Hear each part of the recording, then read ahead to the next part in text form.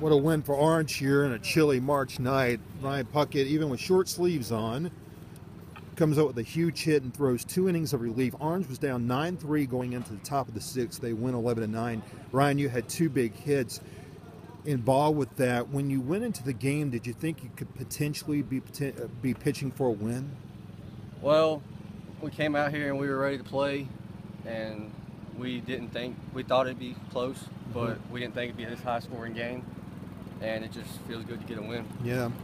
When you're throwing that 7th inning there, you went against the 3 best Northern hitters on the day, and to win the game, you had to strike out Spencer Smith, who hit 2 home runs for Northern today. What were you thinking? Did Brad Debo have to tell you something to settle down a little bit, or what?